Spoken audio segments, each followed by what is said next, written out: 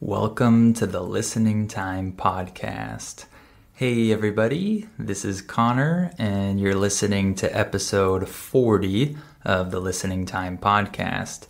I hope you're all doing well. I've been a little bit busy this week. I've had to do some extra work, recording extra episodes and things like that, because next week I have to take a short trip. I need to travel next week, so I won't have time to record episodes or do much editing or those types of things. So I have to get ahead now.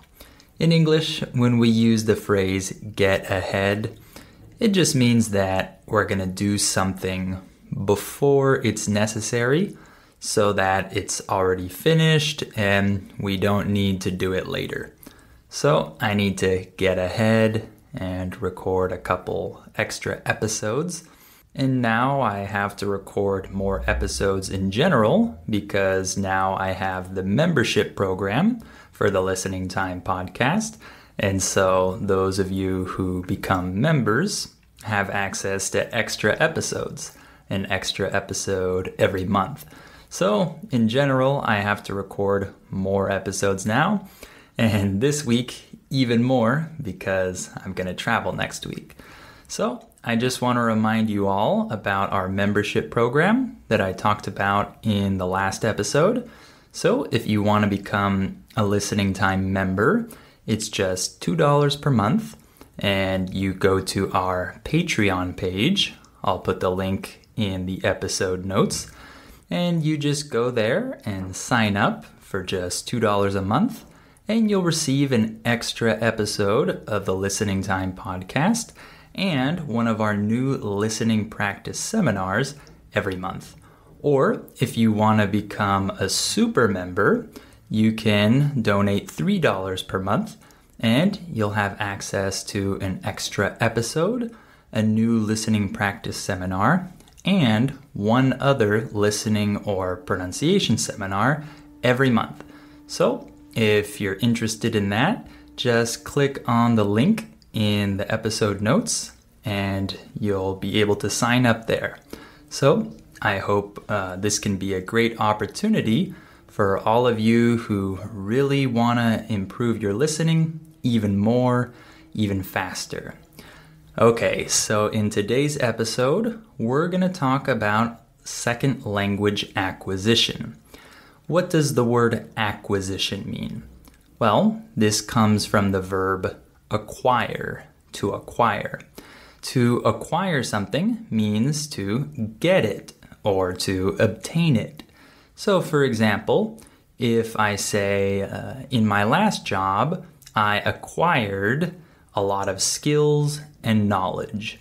This just means that in my last job, I got these things. I got new skills, and I learned new things, knowledge. So we're going to talk about second language acquisition. And in specific, we're going to talk about Stephen Krashen's theory of second language acquisition. Stephen Krashen is one of the most famous linguists in the world. A linguist is someone who works with language. So he's one of the most famous linguists in the world because of this theory. And so this theory is something that people debate about. Not everyone agrees with it 100%, but it's a very important theory in the world of language learning. So we're going to talk about that today, and we're going to talk about the 5 hypotheses that he includes in this theory. So each of these hypotheses gives us a little bit of information about the process of acquiring a language. So this should be a very interesting episode for all of you since you're all learning English. So I think this will be fun for you to learn about. All right. Let's get started. Are your ears ready? You know what time it is. It's listening time. Okay, so the first hypothesis that is included in this theory of language acquisition is the acquisition learning hypothesis.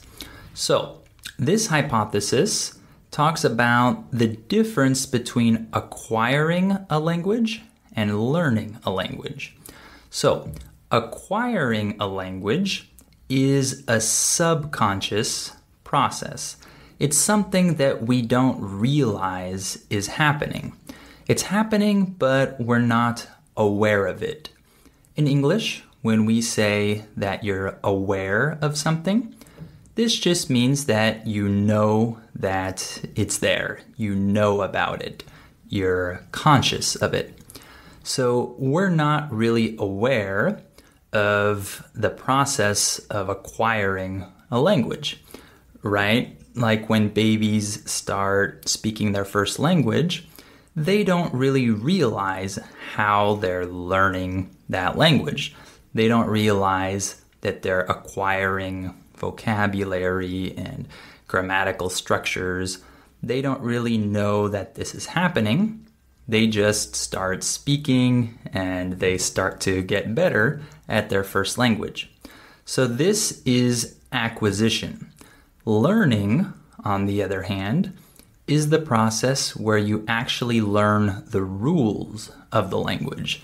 You actually learn the grammar, you learn the structures, you learn about the language. So, Stephen Krashen makes a big distinction between these two processes. So, acquisition is the process that actually makes you fluent in a language. Learning doesn't actually make you fluent. This is something that just teaches you about the language. You know the rules, you know about the language, but this doesn't mean that you can actually speak the language fluently. So he makes a big difference between these two processes.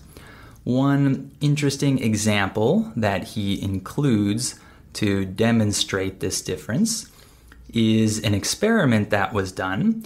I might not remember correctly because it's been a couple of years since I read his book, but if I remember correctly, they did an experiment where they had English learners sit down and look at a screen, and on that screen, they showed them multiple pictures of things, of objects or animals or things like that. And then they asked the student or the learner to say what they saw on the screen, but in a full sentence. Like, that is an orange, that is a dog, etc. And then, after they did this with all of these learners, they asked them if they knew the rule about when to use the article a and when to use the article an, right? A or an. And what was interesting is that many of these English learners who knew the rule, who knew that is used before nouns that start with a consonant sound, and an is used before nouns that start with a vowel sound. These students who knew these rules didn't actually say the sentences right when they saw the image on the screen. So afterwards, they were able to explain the rule correctly, but when they weren't thinking about the rule, when they were just doing this experiment, they didn't actually use the rule correctly. However, there was another learner who didn't know the rule. Afterwards, he gave the wrong answer about when you need to use a and when you need to use an. He gave a completely incorrect answer, but he actually said all of the sentences correctly when they showed him the pictures. So this demonstrates that you don't need to know rules in order to speak correctly or speak fluently. This is the difference between acquisition and learning.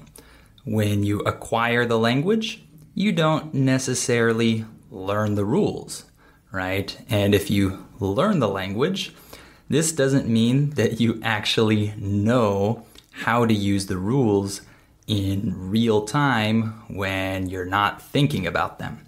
So this is one experiment that shows the difference between acquiring a language and learning a language. So obviously, we want to acquire the language that we're trying to learn. We don't want to just learn the rules. We actually want to acquire it and become fluent in it. All right, so the next hypothesis is the monitor hypothesis.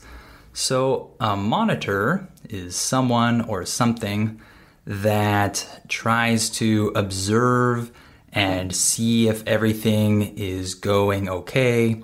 This is a monitor. So this hypothesis is that as language learners, we have this type of monitor in our brain. And when we're speaking the language that we're trying to learn, this monitor can tell us what the rule is, or it can tell us that we just made a mistake, or we need to use a certain structure. It's that little voice in your head that is trying to correct your grammar while you're speaking. And this comes from learning. This is not part of acquisition. This is part of learning. Once you learn some grammatical rule, for example, your monitor in your brain might try to tell you the right way to use that structure when you're speaking. Okay? So the problem with this is that there are only certain occasions when the monitor works well. For example, if you don't have enough time to think about the rule, this monitor can't help you when you're speaking, right? It will be too fast. You can't really think about the rule when you're having a normal conversation. So you can't really recall these rules. The word recall in English just means remember. So that's one problem.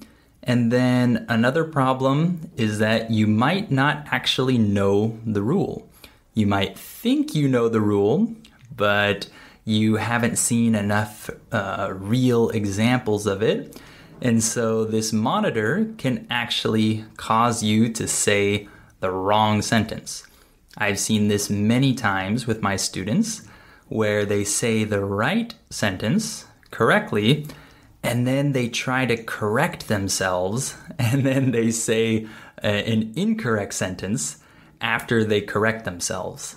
This is an example of how the monitor can go wrong. And then another issue with this monitor that we have is that most language learners either use this monitor too much or they don't use this monitor enough. So my students who use this monitor too much, it's very hard to have a conversation with them because they speak really slowly and they're trying to think of all the rules the whole time that they're speaking, and it's not an easy conversation. And then my students who use the monitor too infrequently, who don't use it enough, they just make a million mistakes when they're speaking, and they just speak as fast as possible without really thinking about what they're saying, and they make a ton of mistakes. So there are very few English learners who actually use the monitor correctly, who can actually correct themselves when they're speaking and prepare the right structures for their sentences, but who don't use it too much or slow down their speech because they're constantly thinking about the rules. There are very few language learners who can really use this monitor correctly when they're having a normal conversation. That's why in most of my conversations with students, they're either taking way too much time to say their sentences because they're overusing the monitor, or they have millions of mistakes because they're not using this monitor at all. So this is the monitor hypothesis, and it shows that we can have knowledge of grammar, and this can help us when we're in conversation, but this is not what makes us actually speak fluently in conversation. Okay, so the next hypothesis is the natural order hypothesis. So this hypothesis says that as language learners, we acquire different structures and different grammatical elements in a kind of natural order that doesn't correspond to what we think we learn first and second and third. So in school, if you take an English class, you usually follow the same order every time in every class. You start with the present simple, and then you do the present continuous, and so on. In English, when we say and so on, this is like saying etc., right? So we have this idea about what we should learn first and second and third, but this doesn't actually match up with the natural order of how we acquire things in language. So one really good example of this is that in English, when we conjugate a verb in the third person singular, we add an S, right? I walk, he walks. I run, he runs, for example. And many students have a lot of trouble with this S, right? Many English learners still say the sentence, he go, or she talk, even if they're at an intermediate level or sometimes at an advanced level. They still might make this mistake occasionally. And that's because this rule of the third person singular in English is actually something that is very difficult. Students acquire this very late in the language learning process. And so because of that, students feel very discouraged. They think this rule is super easy, it's super basic, and they don't know why they're still making mistakes with it. But in reality, this rule is not easy for learners to acquire. This is one of the last rules that English learners actually acquire. So this shows you that the natural order of how we acquire grammar does not correspond to our idea of what the logical order is.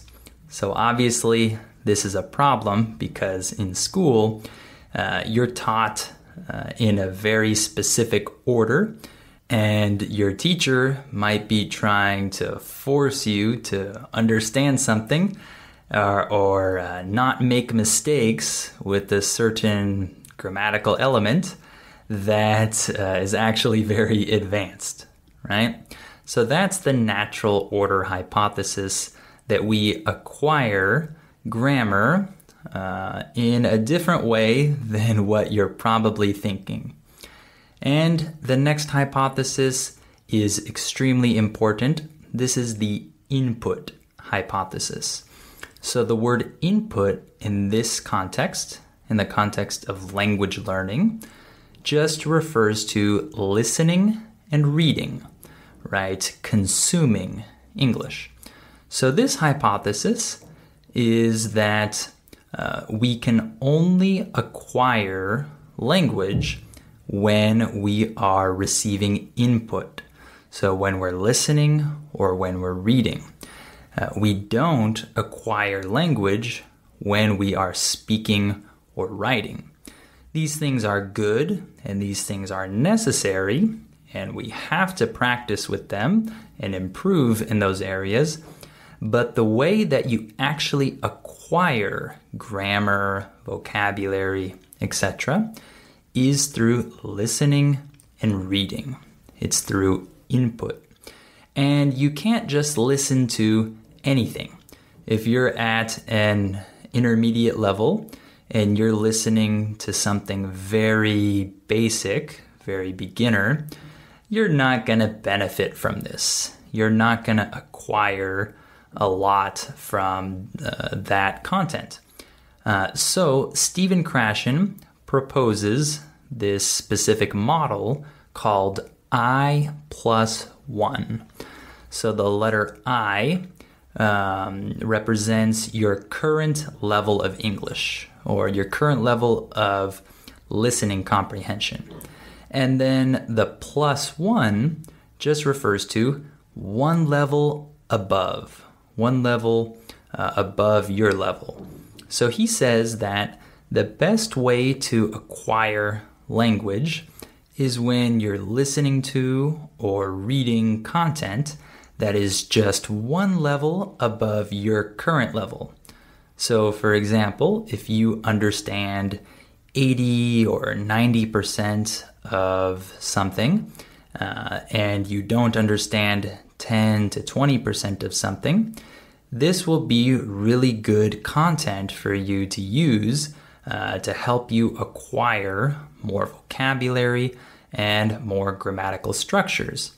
Because if you understand 80 or 90% of something, you have enough context to help you understand the other part that is new for you. But if you only understand 40% of something, you don't have enough context to help you understand the other 60%. So when you listen or read, the best content that you can use is content that's a little bit above your level, right? If you can understand maybe 70 to 95% of that material, it's probably very good for you to use because you'll learn a lot of new vocabulary and grammar just through context, just through listening. So this is why I created this podcast, because I hope it's a very good resource for you to listen and to try to understand content that probably isn't too difficult for you, but there's probably 5%, 10%, 20% of the episode that you might not understand without using the transcript. And then you can look at the transcript and see those words that you didn't understand the first time. Or maybe you can already understand those words from just listening and hearing the sentence, and you already understand 90% of the sentence, and that helps you understand the other 10%. So this type of resource is very helpful for you in acquiring language. So this podcast is very good input for you to help you increase your level of English. So the last hypothesis is the affective filter hypothesis. This just refers to the fact that there are certain factors in our lives that make it easier or harder to acquire a language. For example, when we're anxious, when we have anxiety, or we're nervous or stressed, this is very bad for language acquisition. Our brain doesn't acquire much if we're in this state of mind, if we're anxious, if we're stressed, etc.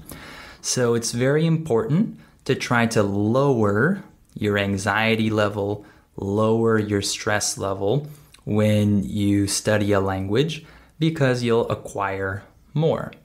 Another example is if you're an extroverted person, meaning you like to socialize, you like to talk to people, it's actually easier for you to acquire a language than someone who's an introvert, right? An introvert is someone who doesn't like to be in social situations too often. They like to be by themselves a lot. This type of person is going to have a harder time of acquiring a language, but of course they can still do this, right? They just need to try to maximize their other strengths to help them. And one other factor could be motivation. If you have a really good motivation, a reason why you're learning a language, this really helps you succeed in acquiring that language. If you don't have good motivation to learn a language, then you're probably going to have a more difficult time acquiring that language. So that's the effective filter hypothesis. So those are the 5 hypotheses of Stephen Krashen's theory of second language acquisition. So just to summarize, it's really good for you to use input, right? Texts or audios that are a little bit above your level to try to acquire vocabulary and grammar naturally, right? Not to just learn rules, but to actually acquire the language. Your brain is going to do this without you even knowing. You won't even realize that it's happening. This is what we want when we're trying to acquire a language, right? Try not to be too stressed. Make sure you're in a good state of mind. Make sure you're not pressuring yourself to learn certain grammatical elements right now, because maybe that's not part of the natural order of how we learn grammar. And make sure that your monitor is not overactive or underactive. Try to use this knowledge of rules in the optimal way to improve your ability to converse, right? Don't try to correct yourself too much, but make sure that you're thinking a little bit about your correctness when you're speaking. Okay? So hopefully this episode was interesting for you, and hopefully you understand now why this type of podcast is such a good resource for you. This is why I'm making these episodes, because I really believe in this method.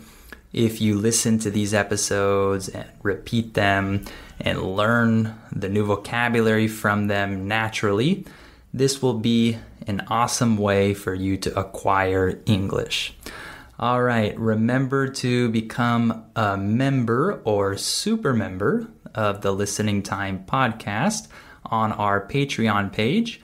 You can find the link to that in the episode notes. So if you become a member or super member, you'll receive extra podcast episodes and seminars, and it will help you improve your listening even faster.